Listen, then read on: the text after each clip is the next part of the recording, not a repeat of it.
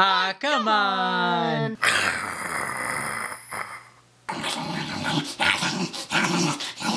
Happy New Year! Melissa did this makeup, and she did it in like 3 minutes. So it was really good.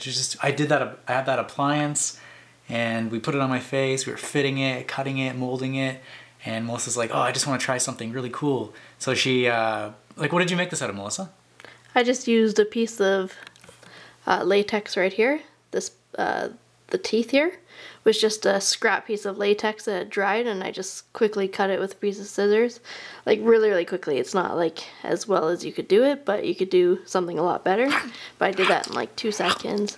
Put it on with latex, and then all of this is just toilet paper. What I would normally do is do the same skin tone as the face, but I was just doing like a super quick job, so I put all the toilet paper on, put it on with latex, layered it, and then I just covered it in blood. Yeah, it took about 2 minutes. So you have like a lot of movement options, so you can be yourself. You can be your own character, right? You don't have to worry about it coming off. Like I'm moving my chin a lot. I mean, looks pretty good. I'm really flexing my muscles. I could see this lasting all night in your haunted house. Just saying.